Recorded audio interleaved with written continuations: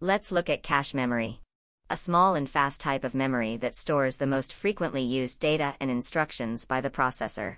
It acts like a temporary storage area that makes the computer run faster and more efficiently. You can think of cache memory as a small closet in your bedroom where you keep your favorite clothes.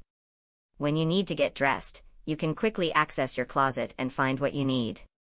But if you don't have your favorite clothes in your closet, you have to go to the main wardrobe in another room, which takes more time and effort. The same thing happens with the processor and the main memory.